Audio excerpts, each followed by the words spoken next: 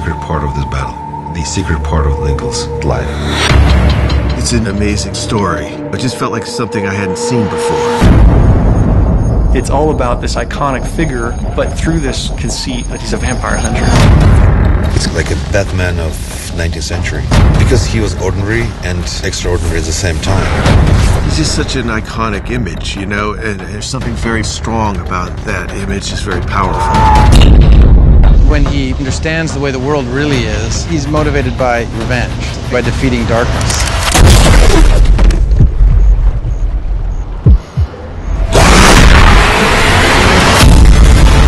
It's incredibly thrilling, blood-curdlingly dark. The audience is going to be really surprised at what we throw at them. This big. It's the first time the audience will see their president fighting, protecting us. Abraham Lincoln Vampires, Timur. Wow, that's the kind of movie I want to see.